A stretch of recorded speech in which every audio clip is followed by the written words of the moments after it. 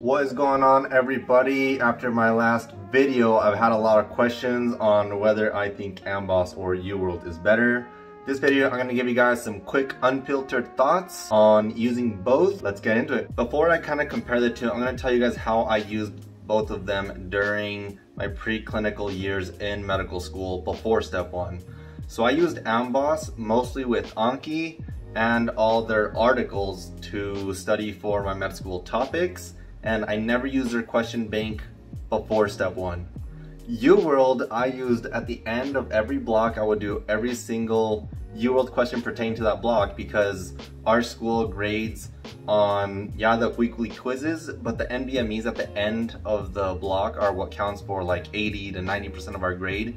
So I would do all the UWorld so I could pass those NBMEs. And it worked great for me that way. So these are like just some quick unfiltered thoughts. So if your school doesn't have this kind of grading system where it's like mostly quizzes or professor lectures, AMBOSS I think would be the best option.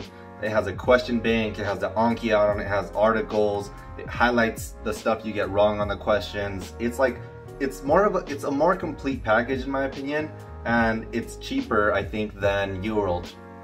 I actually don't pay for either because our school provided UWorld and I am actually an ambassador, so they provided that to me for free. Disclaimer, I guess. UWorld, I think still, as much as I love AMBOSS and they've supported me in my med school journey, I think step 1 gold standard still is UWorld. I think you should definitely 100% use UWorld if you're doing during dedicated before step 1, no questions asked. UWorld has some really good explanations and some really good questions. Some are really difficult and some aren't. AMBOSS questions are so variable. I think AMBOSS questions are much harder than the UWorld questions personally.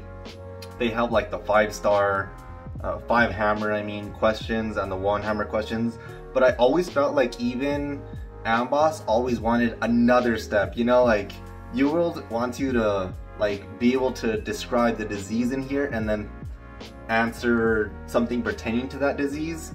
AMBOSS, I feel like you have to pull out the disease and then you have to pull out the mechanism to pull out the following step to answer the question. So I definitely thought AMBOSS was harder, but I did all their practice questions. I thought it was a great content review to start step studying, but UWorld I think is still gold standard. I would highly recommend you guys use UWorld if you're in your dedicated. And if you're in your preclinical and you guys can afford it, AMBOSS is definitely an amazing, just full package that you guys can use daily. Like even if you guys go volunteering, you can pull up the articles. I've heard really good things about AMBOSS for step 2 and for clerkships, so I'm going to be using it a lot. I don't know how good UWorld is for step 2. I imagine it's really good too, but I have heard really good things about AMBOSS for step 2 and clerkships. So I might not use UWorld now that I'm going to study for step 2. So those are just some quick thoughts, comparisons between the two. If you guys have any questions, just leave some comments down below and I'll try to get to them.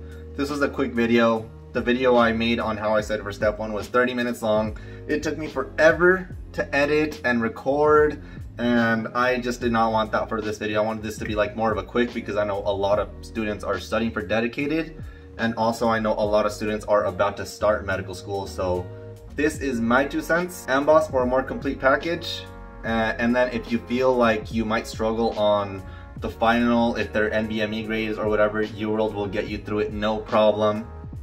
That's all I got. Thank you all so much for watching. Hit that subscribe, hit that like, help me pay off these student loans. We'll see you in the next video. Thanks guys.